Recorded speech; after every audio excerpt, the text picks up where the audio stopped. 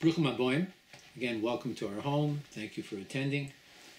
So this week on My Thoughts, topic is a picture in time. Again, this week on My Thoughts, I'd like to paint you a picture, not with paintbrushes and canvas, but rather with words and phrases. You know, we live in the best of times and the worst of times.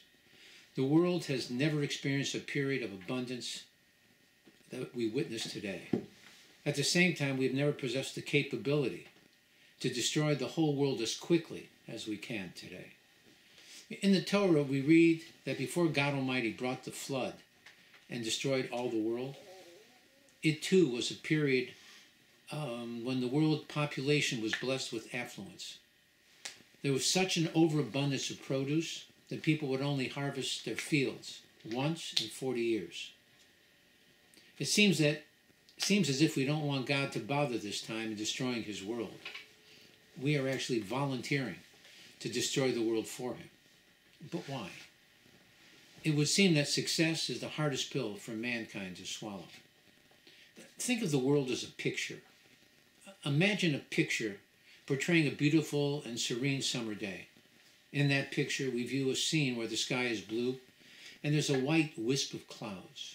The sun is bright and high in the horizon, casting its light and warmth on everything below.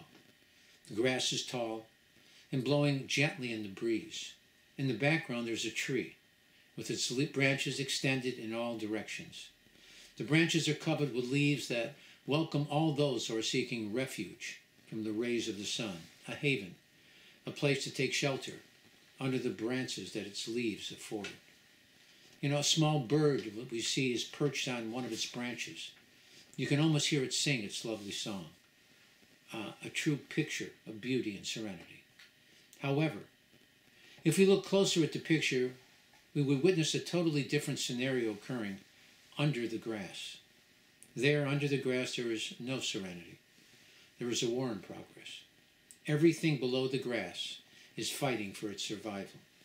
Plants are reaching for sunlight and water. The bigger foliage, which can easily reach above the ground, are many times blocking the smaller plants from attaining either their light or water. Small animals and insects are constantly foraging for food. Many times they themselves become some other animal or insect's dinner. To survive, they must constantly be on the alert. It is a violent and dark environment. It operates by the rule of nature, survival of the fittest. You know, I believe that we all live within this picture. However, we have a choice. We can live above the grass, or we can live below it. Oh, which one would you choose? Well, the choice seems very obvious, yet many of us, consciously or unconsciously, choose to live below the grass, both on a personal level and also on a national and world level. But why? There are several varied reasons. I do believe that some people are born predators. They are totally at home under the grass. They thrive in the darkness and the violence. Others see themselves as undeserving, as victims, and therefore they make little effort to rise above the grass. They feel that they are, so to speak, getting what they deserve. And then there's the worst predators of all, the zealot. The fanatic who, in the name of God Almighty, commits all types of barbaric acts of cruelty. You know, God is not connected to barbarism. God is not connected to evil. Evil can only exist when God removes his presence. And in that vacuum, evil can exist and even flourish. The Torah tells us in the portion of Bereshit that we as human beings were created b'tselem Elokim, in the image of God. But God has no image. So what does this statement mean? That everything in creation follows God's command. However, we, as a reflection of God Almighty, have bechira, free will. We have the ability to choose how to live our lives, above the grass or below it. This is our choice, not God's. Now, even if a person chooses to live above the grass, you should know that there are times when the picture does change. Dark clouds begin to appear on the horizon, And the rain can fall, sometimes even torrential. The tree that was standing so tall with its branches extended, inviting all to visit, is now battling with the wind. It is fighting for its existence, trying to preserve its branches and its leaves, desperately fighting to stay connected to the earth. The little bird, well, is no longer in the picture singing its song. It is searching for shelter. It does not have the strength to overcome the powerful winds. Yes, the picture can change drastically for the worse. However, we must realize that even on the worst of days, the sun still shines above the clouds. In time, the picture will return to its original landscape of peaceful serenity. However, the war that ensues under the grass, well, that never changes. It always remains a struggle for survival, a life and death battle. The key word is survival. Even though life is difficult below the grass, all plant, animals, and insects that reside there somehow still continue to survive. However, when an outside force, such as fire or floods, occur, then survival is dubious, if not impossible. When predators that are not indigenous to the area take over, well, they make survival difficult again, if not impossible. They indiscriminately destroy all that nature was able to sustain before they invaded. I believe that we can view our world situation today much like the picture that I have painted with my words. We have a choice. We can live above the grass, or we can live below it.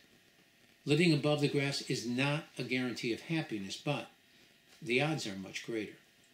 Storms do arise, but they are for the most part temporary inconveniences. We have the knowledge and we have the ability to prepare and protect ourselves from all types of harm. As we observe many times that after a storm, the picture that we witness is even more beautiful than it was originally. That cannot be said for the evil that can exist under the grass. Evil continues to perpetrate more evil until it finally destroys itself and everything around it. Think of evil as a cancer. A cancer will attack a person and will continue to do attack until it kills the host. The reality is that killing the person will also kill the cancer. However, the disease is so evil that it is willing to kill itself so as to be able to kill you. Again, the ultimate evil. Hamas, Hezbollah, and Iran represent that degree of evil. Those Hamas fighters that are in Gaza City are willing to die just as long as they kill Jews with them.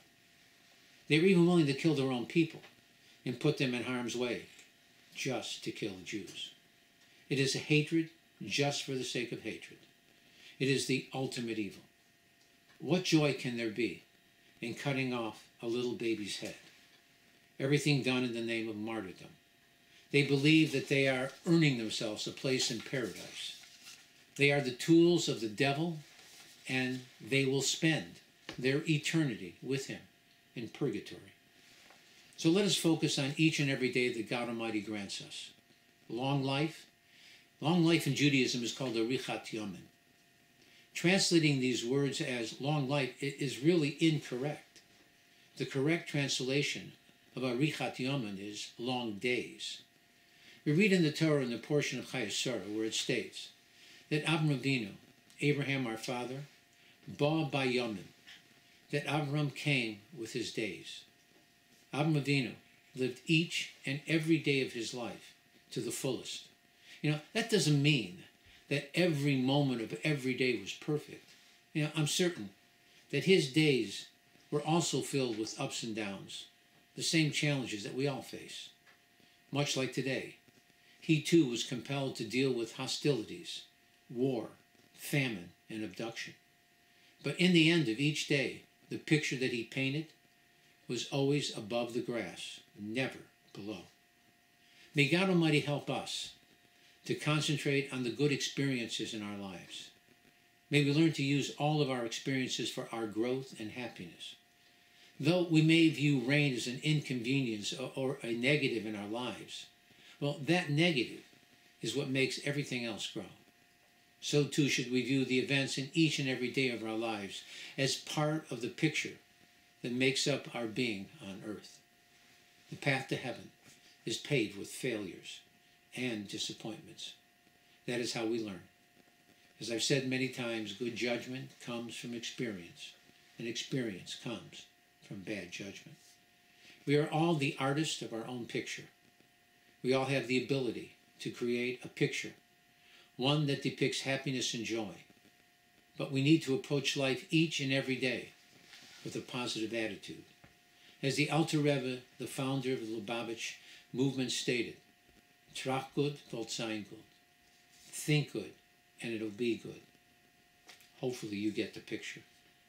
And with that, let us pray for the release of all the hostages and the total destruction of Hamas and all the evil in the world. May God Almighty protect all Jews in Israel and worldwide, especially the Israeli soldiers. May He heal the sick and injured and comfort all of the mourners. And may He bring an end to all the hatred and negativity that exists in the world today. Let us pray that it should happen quickly with the coming of Mashiach Tzidkenu now. Again, thank you for listening. Thank you for attending. Again, our hopes and prayers are with our sisters and brothers in Israel. God should bring a quick end to it, and it should be a positive end. Again, there should be, war brings casualties, but there should be as minimal as possible. But let us hope this is all what we call the Ikvei de Mashiach, the footsteps of the Messiah, may come quickly and with as little pain as possible. Again, thank you for attending. God bless and be well, and Shabbat Shalom. And please, if you can, hang on. I'll be introducing another song that I wrote shortly after this class ends.